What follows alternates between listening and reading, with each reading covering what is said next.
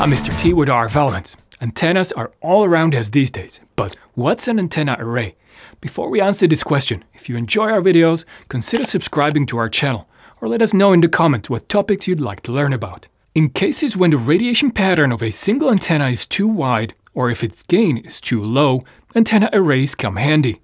Antenna array is typically a setup of two or more identical antennas working as one by being fed the same signal simultaneously. Forming an antenna array has two main effects. Compared to a single antenna by itself, an array has radiation pattern with one main lobe and the side lobes and higher resulting gain of the main lobe. This gives antenna engineers the freedom to tweak the gain and the radiation pattern as needed. How does it work?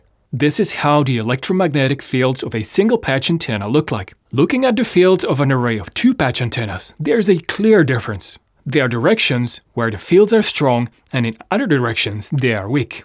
This is caused by the wave interference. The maxima come from constructive interference when the waves from both patches have the same phase, adding together, resulting in a stronger wave. The minima come from the destructive interference, where the waves have an opposite phase, cancelling each other out. The maxima and minima correspond to the lobes and nulls in the far-field radiation pattern.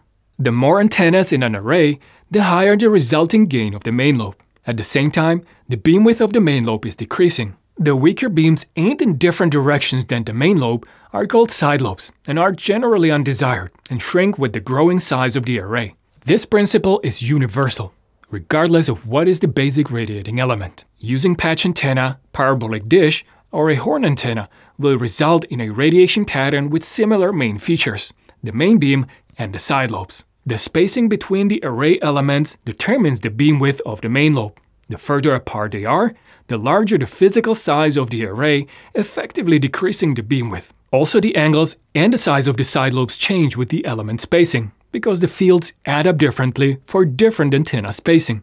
Arrays can be linear, resulting in a changing radiation pattern along the array axis, surface, resulting in changing radiation pattern along both axes, or conformal, to fit various surfaces of devices or larger systems. Most common example of an antenna array is a patch array antenna, where a number of patches is etched on a printed circuit board and fed through a symmetrical feeding network. Patch arrays are used in many applications, such as cellular network coverage, radars, or airplanes, due to the flexibility and affordability of the technology. If you find our videos useful, consider subscribing to our channel, give it a thumbs up, or leave a comment.